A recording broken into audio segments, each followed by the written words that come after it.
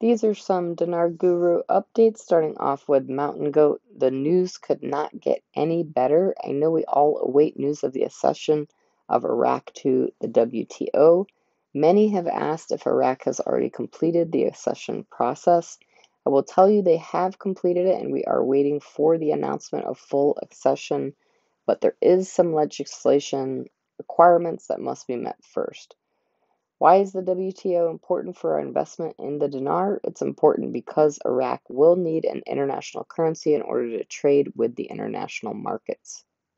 Mark Z has an article quote, Al Sudani arrives in Davos to push the development and road agenda. He is pushing to be international in world trade.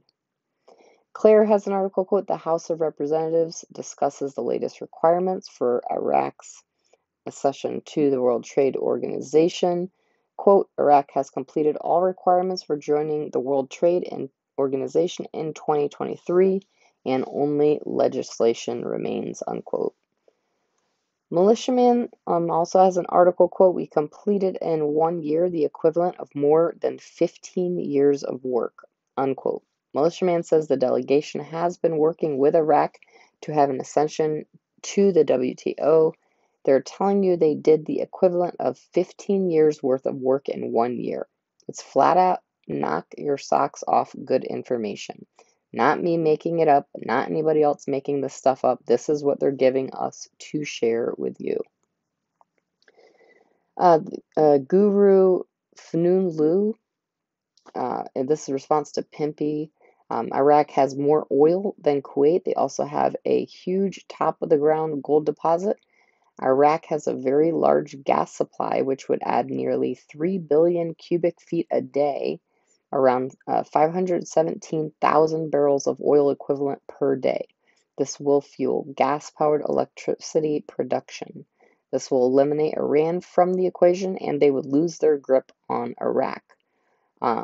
There are several plans afoot. Iraq recently held a 2-day event looking for foreign investment to develop their mineral resources. During the event, Minister of Industry and Minerals Khalid Badal Najam offered investors long-term partnership opportunities and a long list of state-linked phosphate, nitrogen, sulfur, fertilizer, and glass production products. No, Iraq is not short of means of diversification. These examples just scratch the surface. Mark Z via PDK article quote, Al Sudani discusses with JP Morgan the opening of accounts with Iraqi banks. This is a worldwide thing, and to me, this means international. Frank 26, besides Sudani and Alak, the only two we listen to, I want you to add Barzani. As time goes on, and by you'll understand why. Barzani is working very nicely with Sudani, Baghdad, the GOI. We're adding Barzani to the group. Sudani and Alak are explaining the monetary reward to the Iraqi citizens. So is Barzani. Pimpy says this was a concern. Iraq was definitely on the right track, but it appears that at no fault of their own, their country is being bombed by two different nations, Iran and Turkey. Let's just hope whatever is going on gets it over with quickly so Iraq can get back on track. Mark Z and Militiaman via PDK article quote, Iraq recalls ambassador from Iran after missile strikes ministry. Mark Z says this is concerning while we watch what is going on in the Middle East. There were missile strikes launched from Iran to the Kurdish region of Iraq. Question, do you think the attacks on our embassy in Erbil, Kurdistan will hinder/delay the RV? Mark Z says, to me, this doesn't change what's going on economically. If anything, it may put the pressure on to move things faster. Militiaman says, Iran is in a pinch. Their cash cow is going away. Stopping the graft at the Iraq border will stop their ability to do money laundering and smuggling through customs. So in my opinion, this attack is blowback. Paulette says, based on the articles today, it looks to be clear that Iraq still has some work to do for full accession to the WTO, but it appears the final push is on. Bruce via Wiser Now says we are looking for this to happen anywhere from now through probably Friday. We have heard source of very high respected source talking about notifications Wednesday or Thursday. I just cannot absolutely prove it. I'm only giving you what I'm getting from the top sources. So many of these sources that we have gone dark. They've gone gag order, new NDAs, but we have heard a little bit come through. We should get done this week.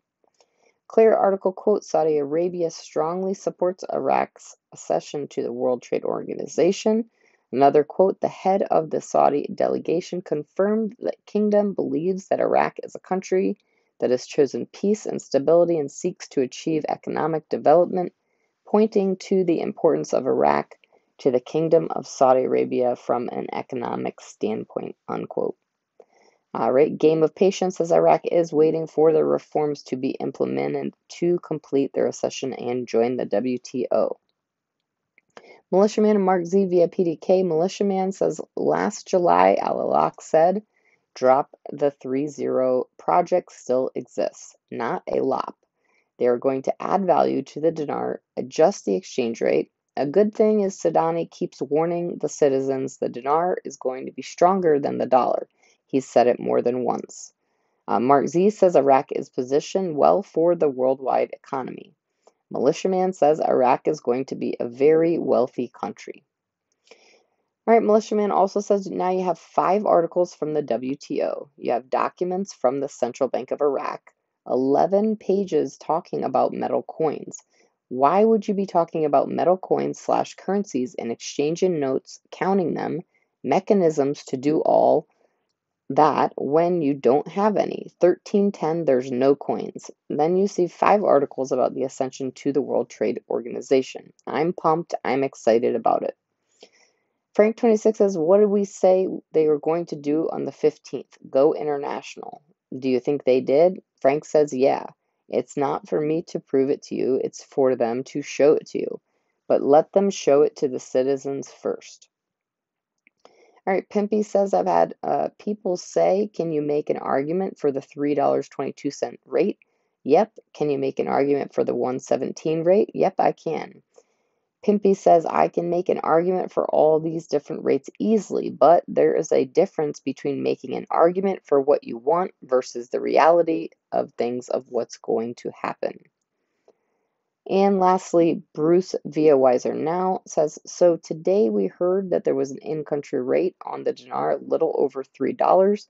That's in-country for Iraq, but our rate is going to be, remember what Dr. Shabibi maybe said back in December of 2012 at the International Chamber of Commerce meeting when Blue Star asked him what he thought the rate on the dinar would be to the dollar, and Dr. Shabibi said it would be over 16. Well, we're well over that, and we should be in good shape in terms of what they offer us. Do not be surprised, though. Make sure you're sitting down when you get offered a quote, unquote, contract rate, on the dinar, because I know it's going to be very amazing. I've heard of these rates before, and I've been keeping up with them, and it's going to blow your mind.